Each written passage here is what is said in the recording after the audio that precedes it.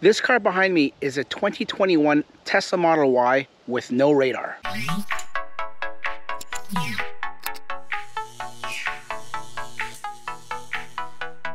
Yes, folks, this is a Tesla Model Y with no radar. Since April 27th, 2021, any Model 3 or Model Y built doesn't have a radar anymore. What Tesla is doing is they're doubling down on the cameras. They're going away from the radar. Elon said this just a few months ago, and that the company was moving to a pure vision approach with autopilot and full self-driving. They're not going to rely on the radar anymore. So much so that they've taken the radar out of these cars. And now this car, just like any other Model 3 or Model Y, like I said, built after April 27th, doesn't have the radar in it. And because of that, what some of the limitations are is auto steer, smart summons, and emergency lane departure will either be temporarily limited or inactive until a series of software updates reinstate the features. Now, this could be 2 weeks, like Elon seems to always say, or this could be 2 months or a year. We don't know. But we're going backwards to progress forward. I think that's how they did it. Why they took the radar out before they did this, that's up for debate, and that's a whole different controversy in itself. But what we want to concentrate on in this video is see what the limitations are with this car that doesn't have a radar compared to the cars that actually do have a radar. Now, I've driven a car that has a radar for the last 3 years, so I know the difference, and if you're watching this, you probably know the difference, but you probably want to know if there's any limitations like they say they are, and if it's a safety issue. Now, keep in mind, as of filming this is May 27th, the National Highway Traffic Safety Administration's updated their websites, and this applies and affects Model 3s and Model Ys that were built after April 27th. They've basically taken some check marks away from some standard features that the Model Y had and the Model 3 had before, which include forward collision warning, lane departure warning, crash imminent braking, and dynamic braking support. Now, I'm not going to be able to test all these things like the crash imminent warning. I'm not going to put the car into that kind of situation just in the sake of science. I can't do that. But what we'll do is we'll go through the settings first and see if there's any differences between what a current Model Y or Model 3 has on it and what this car has on it, and we'll go through those differences and see if there's any difference. Then we'll go on the road and we'll do a little test drive. Yeah, so let's quickly just go through the screens here in the settings. The quick controls, as you can see, nothing looks different that I can see here. Everything else seems to be the same. Off-road assist, step start, trailer mode, that has nothing to do. I think where we'll see the most changes, if any, will be in autopilot. So this car does not have full self-driving, but I don't think it'll make a difference for what we're going to be testing today. Auto steer, which is autopilot, that's on. Speed limit looks to be fine. Down here, I think, is where the most differences will come into play. Now, the forward collision warning does say that it's enabled. I have it set to medium. We're going to test that out. It isn't grayed out in the menu here. Lane departure avoidance. It also looks like it's working. I have it set to assist. It's not grayed out. The only thing that's grayed out here is the emergency lane departure avoidance. And in the small print here, you can see it says emergency lane departure avoidance will be enabled in a future software release. Okay, before we go anywhere, let's take a look at the cameras, the exterior cameras. Now, I had a friend of mine take a picture of his recent Model Y that he got before April 27th.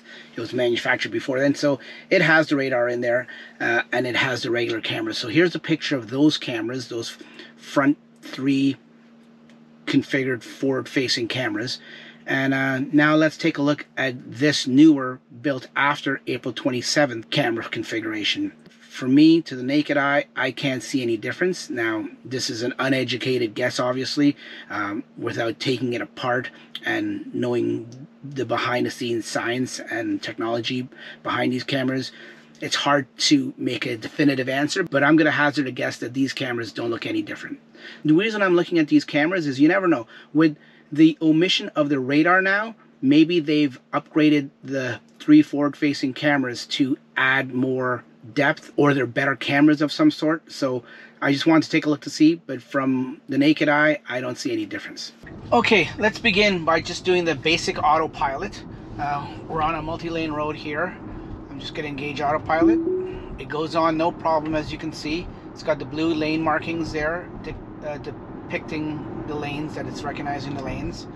It's showing the garbage truck up ahead, and it's slowing down. It's sort of slowing down a little abruptly, more than I thought it would, but it's still stopping. Now, in terms of the distance, let's see where we're at. We were at 3 there, so now it goes 7 is the maximum distance, and we can go all the way down to 3. 3 is the minimum, which is fine because I never went to 1 or 2 anyways. I always did 3 or 4. So 3 or 4, that's the minimum distance that you can do. Now this doesn't have autopilot. Sorry, this doesn't have full self-driving. It just has autopilot, but it has the preview where it shows, as you can see, cones here, and it shows traffic lights and stop signs and stuff like that, but it won't stop at them. So as you can see, and it won't change lanes automatically. You'll have to come out of autopilot and change lanes. So as you can see, the cameras are working. No radar. The cameras are working perfectly fine. Now, the beauty with the radar, when we had it on the other car, is that you could see the radar would bounce underneath the vehicle in front of you to the other vehicle in front of that, and it would see whatever it needed to see. And if that car or vehicle in front was emergency braking or anything, it would know that before we can even see it, and they would take over. Now, without the radar, I don't see how the cameras can do that, especially when I have a huge vehicle like this garbage truck in front of me. There's no way that with the camera suite alone that it could see what's in front. Okay, we're still behind this garbage truck. Let's come out of autopilot, change lanes, past this garbage truck, and see if, now that I'm behind a regular sedan, let's see if the screen and the cameras would pick up any cars in front of it. Now, there's a larger SUV in front of this vehicle, but as you can see on the screen here, the cameras aren't picking that up. It's just seeing that vehicle by itself.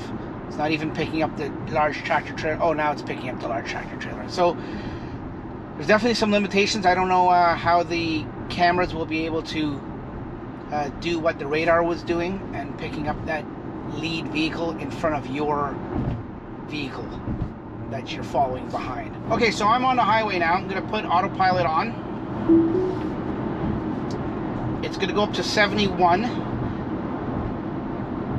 Just so you know, down here it says kilometers. I changed the units to miles, but down here, because it is a Canadian car, it says kilometers an hour. So that's a pretty convenient thing to do. Let's go up to 75. It says that's the max. And yeah, we're locked in at 75, which is 119 kilometers, basically 120. So 75 is 120. You can't go over that in autopilot. That's the other thing that's nerfed right now, because it doesn't have a radar.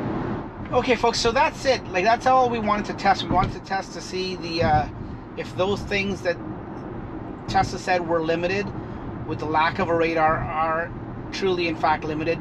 There's some things, like I said, I can't test, like the emergency collision avoidance stuff. I mean, I don't want to put myself or the safety of the public in jeopardy and put them in that kind of situation, so I can't really test that.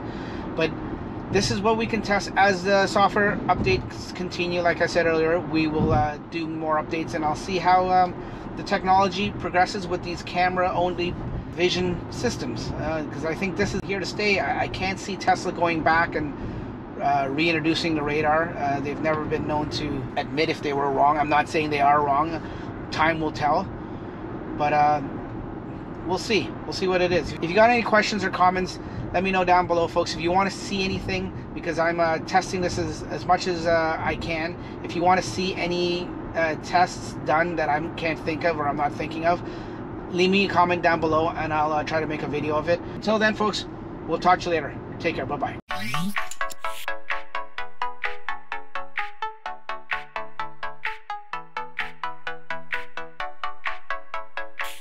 Yeah.